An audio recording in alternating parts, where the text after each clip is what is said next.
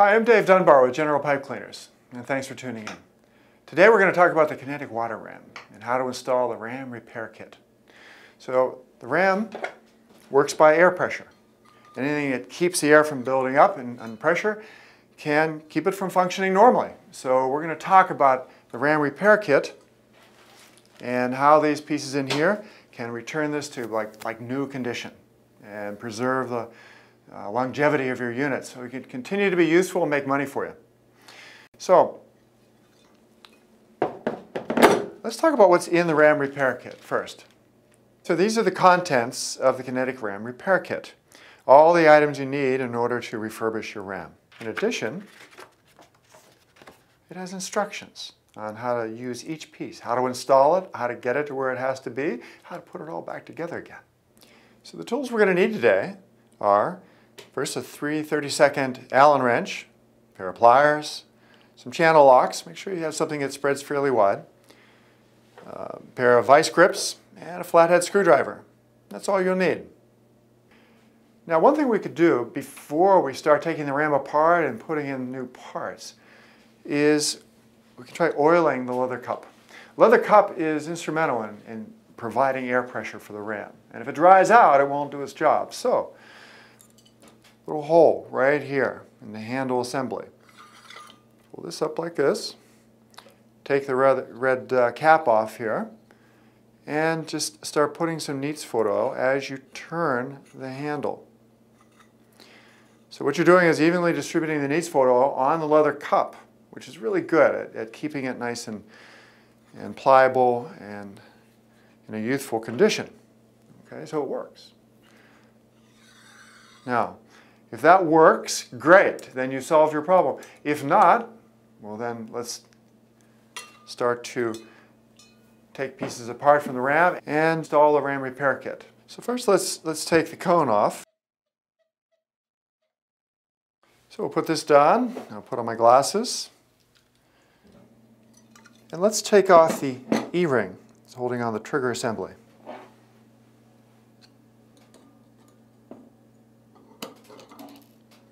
There you go. Now you have another one in the Ram repair kit, but it's best to keep the one that you have. We'll take the pin out.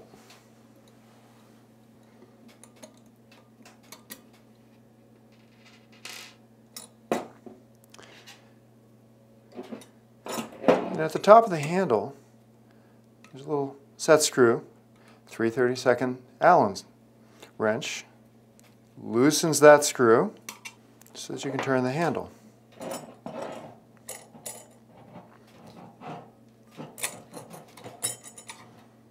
That allows you to take the trigger assembly off.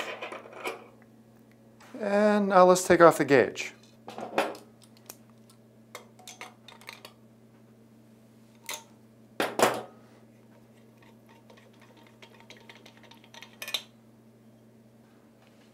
Then let's loosen up the handle assembly and unscrew it.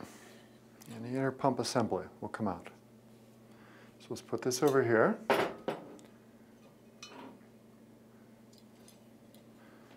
And let's look at the inner pump assembly. Here you have a leather cup.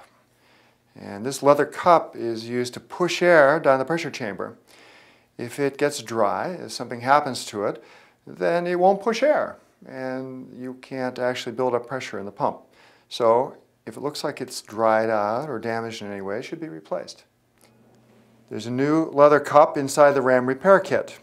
In order to get at it, you have to remove this nut. And since it's hard to hold on to this shaft, use the vice grips. Just a pair of pliers.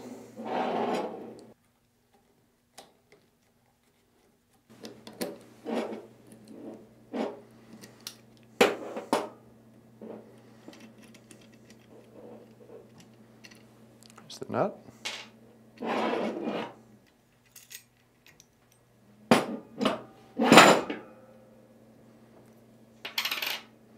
And here's all the pieces. And all these pieces are included in the Ram repair kit. So if there's anything wrong with them, you can replace them. Again, this is probably the most important piece in the kinetic water ram. If this has failed, if this is not working properly, you can't build pressure. So we'll put it back together again since this one's fine. Leather cup that's inside the kit. And assemble it like this.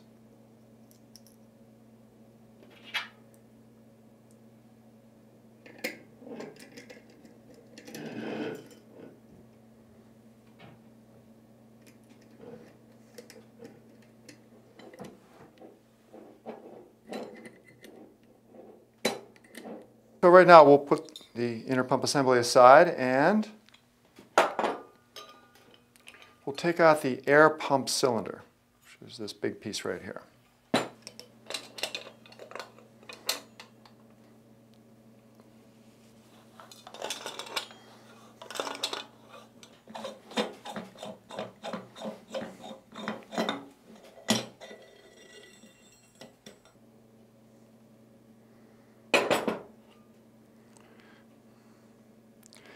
Now at the end of the air cylinder, you have a check valve. It's a valve seat washer. Lets air go out, doesn't let air go back in. So to change that, it just pulls out. You can see the shape. And to put the other one back in, it just pops in. Okay. By taking care of this and the leather cup, you've handled most of the issues you can come up with your ram. But there's more. So let's take off the shank at the bottom of the air cylinder.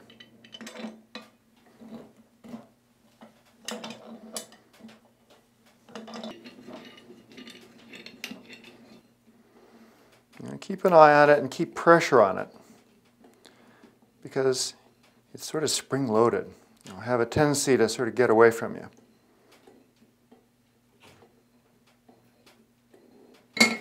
Now when you're taking that off, make sure you're holding it because it can pop the way this one just did. Okay? And you don't want to lose any parts. So now you have an O-ring here. That's very important. And you have a gasket right there. Both are very important for the functioning of the trigger to make sure it's very efficient. So change these while you're in here. So after you've replaced everything that you're going to replace, we recommend reassembling in reverse order, in the same way that we took it apart. So first, push this back in and start it by hand.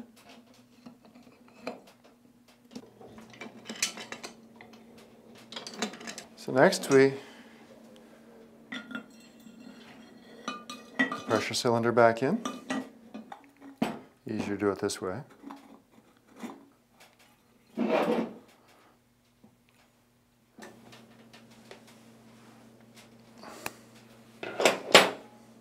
Now to get this started, sort of turn it sideways and use your fingers to sort of help it get over the lip and just push it right down, just like that.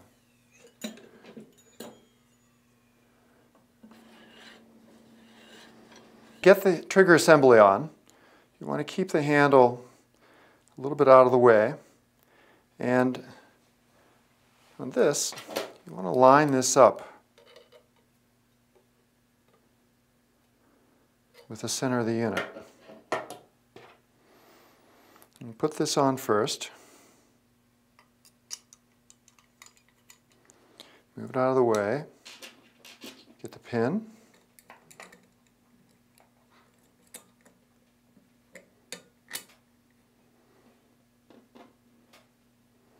And the E-ring. And you can just use a flathead screwdriver.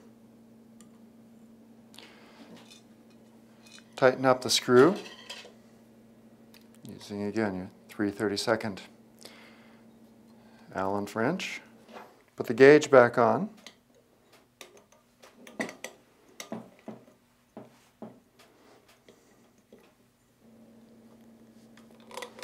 Put the cone back on.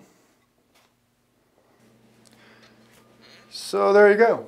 Back together again, better than new. Ready for action. So if you have any other questions, anything else comes up, feel free to call us at 800-245-6200. Ask for customer service at Drain Brains. They'll be able to answer any questions that you might have. Or go on our website, drainbrain.com. A lot of good information there. Thanks a lot for using General Equipment. We really appreciate it, and have a great day. General Pipe Cleaners, the toughest tools down the line.